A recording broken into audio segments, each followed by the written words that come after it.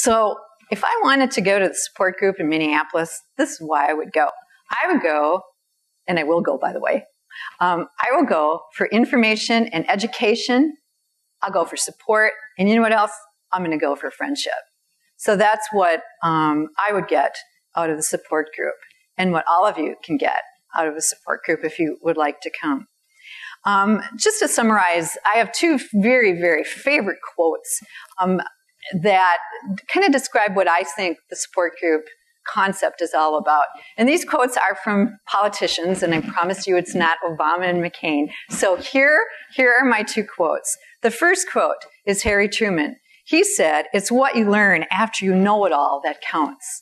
You can learn a lot in support groups. Winston Churchill said this: "We make a living by what we get. We make a life by what we give." In a support group, you can give, you can get. It's important. All right. Looking at the support group, there's multiple topics that can be discussed in a support group.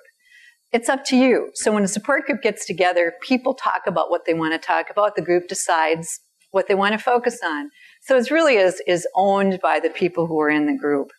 And back to Winston Churchill. He said a pessimist sees the difficulty in every opportunity, but you know what? An optimist sees the opportunity in every difficulty. That's the theme of the support groups. Who are the support groups for? Well, you know what? It could be someone who has a clot, which up here, someone who has experienced thrombosis or thrombophilia. You know what? It can also be a family member. It could be a friend. All of those people could come to a support group. So the support group is led by someone who has had a clotting disorder or is at risk for clotting. So number one. Number two, the support group is supported by health professionals. So when you come to a support group meeting, that group will be led by someone like you, and there will be a health professional there to be able to answer any questions and to help bring in educational speakers. Bottom line, everybody who's at a support group is able to wear a shirt like this. I'm a survivor. We are all survivors.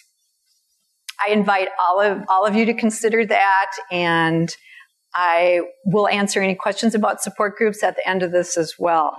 But I want to conclude by sharing something with you that's been very important to me, because I wanted to do and work on for NATT this support group program, because I have seen it work in breast cancer. I've seen it work in other areas. We just didn't have it for patients and family members, but we have it now. So it's about supporting each other. You need to be aware of what others are doing. You need to applaud their efforts, acknowledge their successes, and encourage them in their pursuits. When we all help one another, everybody wins.